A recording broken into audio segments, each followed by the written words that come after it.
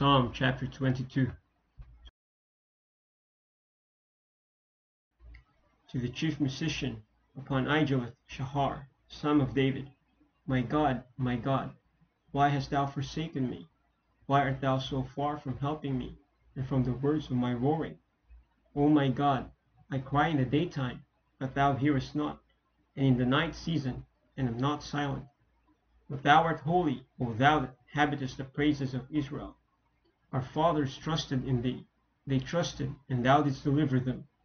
They cried unto thee, and were delivered. They trusted in thee, and were not confounded. But I am a worm, and no man, a reproach of men, and despised of the people. All they that see me laugh me to scorn. They shoot out the lip. They shake the head, saying, He trusted on the Lord that he would deliver him. Let him deliver him, seeing he delighted in him. But thou art he that took me out of the womb. Thou didst make me hope, and I was upon my mother's breasts. I was cast upon thee from the womb. Thou art my God from my mother's belly.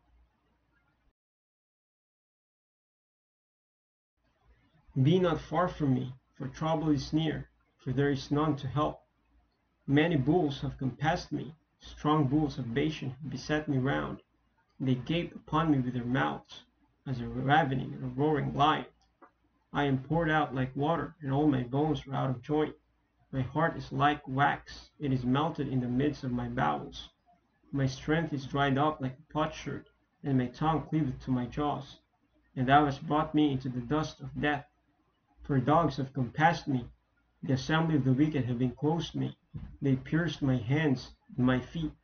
I may tell all my bones, they look and stare upon me. They part my garments among them, and cast lots upon my vesture. But be not thou far from me, O Lord, O my strength, haste thee to help me. Deliver my soul from the sword, my darling from the power of the dog.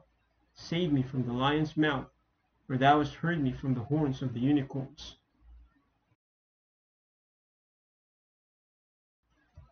I will declare thy name unto my brethren. In the midst of the congregation will I praise thee.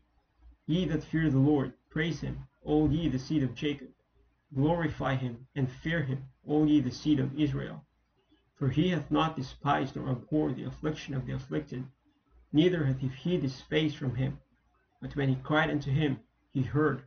My praise shall be of thee in the great congregation.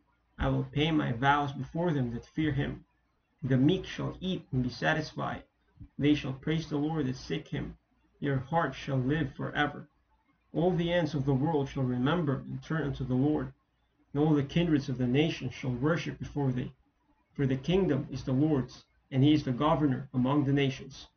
All they that be fat upon earth shall eat and worship. All they that go down to the dust shall bow before him, and none can keep alive his own soul.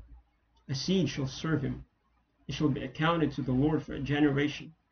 They shall come and shall declare his righteousness unto a people that shall be born, that he hath done this.